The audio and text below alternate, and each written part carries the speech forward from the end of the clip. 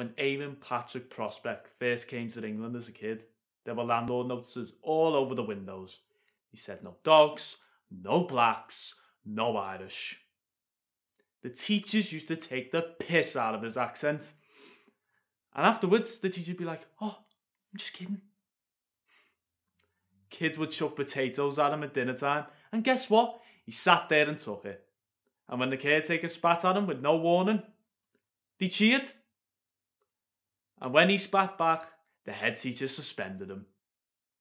My dad waited for him outside with a sock full of keys, whacked him over the back of the head. Never came back to school, never came back at all. My dad hated dogs most of his life. He hated blacks. But to make it fair, he hated the Irish the most. And now he's dead. And now I have to stand up and be a man. How am I supposed to do that?